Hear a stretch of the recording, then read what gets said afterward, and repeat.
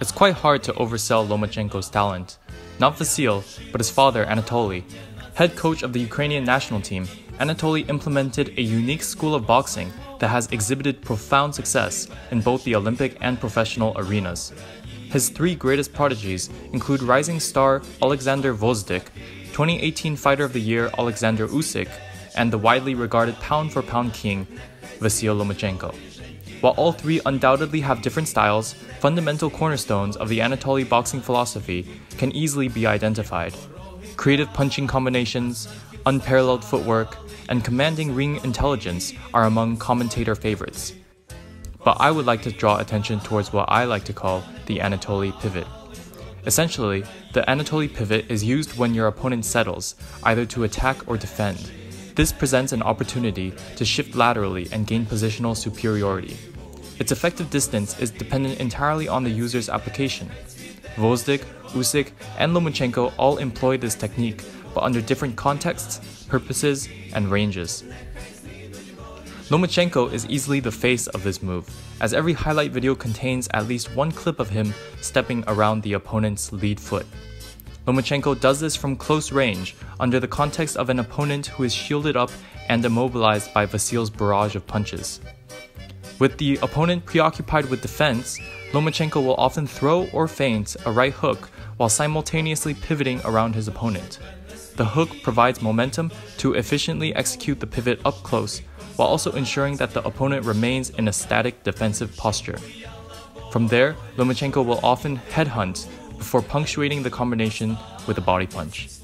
Unfortunately, with his most recent shoulder injury all but disabling the right hook, Vasyl's trademark has yet to effectively terrorize the lightweight division.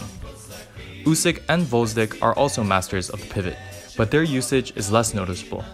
The contextual prerequisite for Usyk is an opponent retreating in a linear fashion. Usyk prefers to use the pivot mid-assault, especially from medium range. The Anatoly pivot permits Usyk to suddenly change direction and intercept the linear retreat. This throws the opponent off balance and provides new routes of attack. In contrast to his Olympic comrades' offensive priorities, Gvozdyk uses the Anatoly pivot as a defensive measure. When the opponent settles, either to launch a combination or prepare a counter, Gvozdyk will hop to the side in a short pivot while maintaining distance. His opponent must then reset, and the Ukrainian frequently finds opportunity in this half-beat to shoot straight punches without concern for return fire.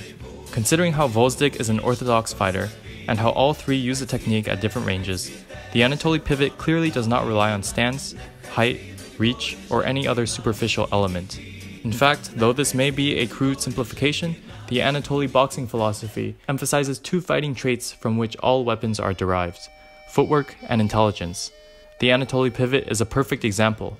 The user must possess a pair of reliable and well-trained feet as a prerequisite.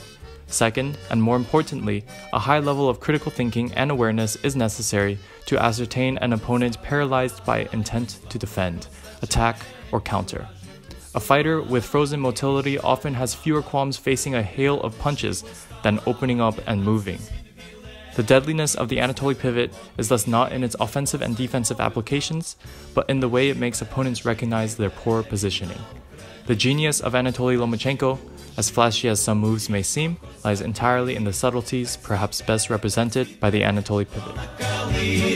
Нехай згинуть воріженьки на вічні віки, нехай згинуть воріженьки